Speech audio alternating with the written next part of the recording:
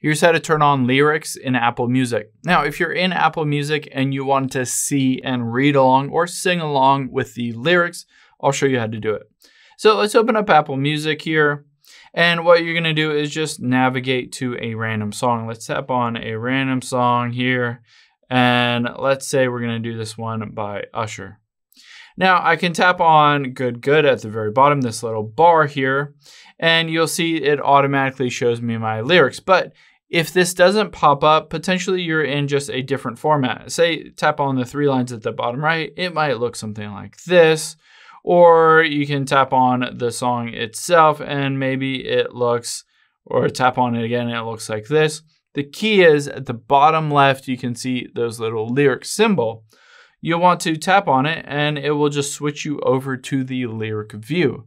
So keep in mind, any given song that you basically listen to, there are a bunch of different views that you can have while listening to that song.